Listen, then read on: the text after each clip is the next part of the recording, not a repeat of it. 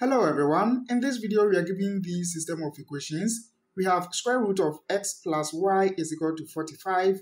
Then we also have x plus square root of y is equal to 87. And we have to find the values of x and y, where x and y are positive integers. But before we begin, if you are new here, please subscribe. Now let's get started. First, we will call this equation equation 1 and then call this equation equation 2. Then we will say equation 1 minus equation 2. So we will have square root of x plus y minus x plus square root of y is equal to 45 minus 87. So we have square root of x plus y. Then let's distribute this negative 1. So you have x, negative x minus square root of y. And this is equal to 2 for negative. Great. Now let's group those with the square root and then those without square root. So we would have square root of x minus square root of y plus y minus x is equal to negative 42. So let's keep this. We have square root of x minus square root of y.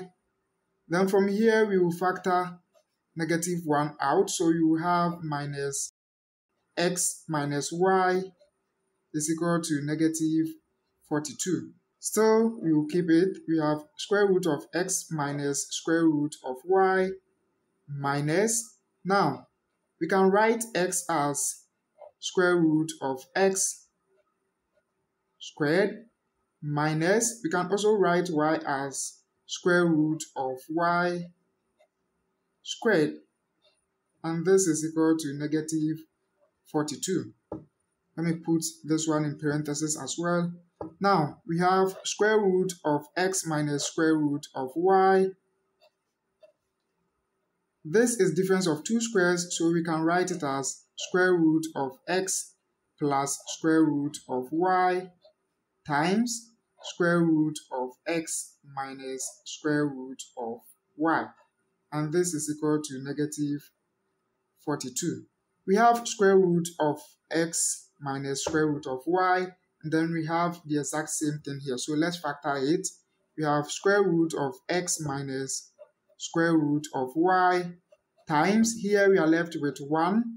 Then from here we are left with this, but we will distribute this negative 1, right? So we will have minus square root of x minus square root of y is equal to negative 42. Then let's go ahead and then multiply each side of the equation by negative 1. But this negative 1, we are going to multiply it by this term over here. So we will keep this one. We have square root of x minus square root of y. Then if we multiply this negative 1 by these three terms, we will have positive square root of x plus square root of y minus 1 is equal to 42. This 42 over here is the same as 1 times 42. It is also the same as 2 times 21. It is the same as 3 times 14. And lastly is the same as 6 times 7. Because from the question it was stated that x and y are positive integers, it means you are not going to consider the negative part. Right. What does these factors over here means? It means that when square root of x minus square root of y is equal to 1, this whole thing is equal to 42, and the other way around, right? So what we will do is we will let this square root of x minus square root of y equal to these factors. Then square root of x plus square root of y minus 1 will be equal to the factors on this side. So we would have square root of x minus square root of y is equal to 1. it is also equal to 2, it is equal to 3, and lastly, it is equal to 6. And then square root of x plus square root of y minus 1 is also equal to 42, 21, 14, and 7. Now let's call this equation equation star, and then call this equation equation hash. So let's add equation star and then equation hash. So straight away we see that this negative square root of y will cancel this positive square root of y. So we are left with 2 times square root of x minus this one over here is equal to 1 plus 42, that is 43. 2 plus 21, we have 23.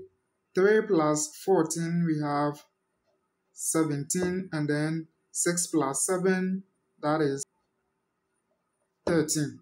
Now let's go ahead and then move this negative one to the right so it will become positive. So we have 2 times square root of x is equal to 43 plus 1, we have 44. 23 plus 1, we have 24. Then 18, and lastly 14. Now we want x. Let's divide through by 2. So that this will cancel this. We have square root of x is equal to 22, 12, 9, and 7. So this means that x is equal to 22 squared, which is 484. Then 12 squared is 144.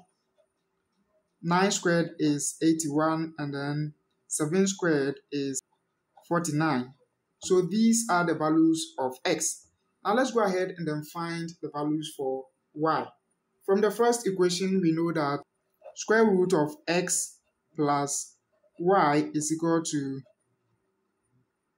45, right? So it means that from this equation, y is equal to 45 minus square root of x. But we know square root of x from this equation. When square root of x is 22, we have y to be 23. And then when square root of x is equal to 12, we have y to be 33. And then when square root of x is 9, we have y to be 36. And lastly, when square root of x is 7, we have y to be 38. So these are also the values for y. So it means that when x is 484, its corresponding y value will be 23. So I have grouped them here. When x is 144, its corresponding y value is 33 in that order. Now let's go ahead and then test which of these solutions satisfy the equation.